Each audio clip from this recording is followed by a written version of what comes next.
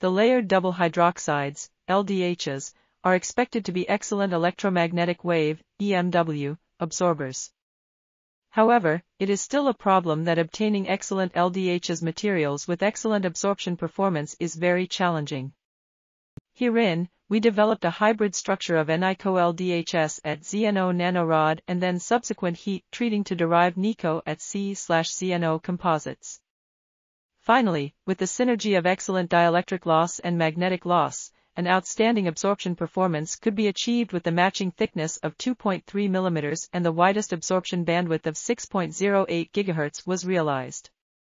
Moreover, this research work provides a reference for the development and utilization of LDHs materials in the field of microwave absorption materials and can also provide ideas for the design of layered structural absorbers.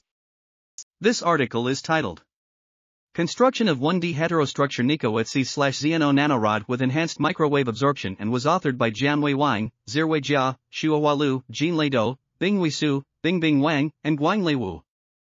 We are article.tv. Article links can be found in the video description.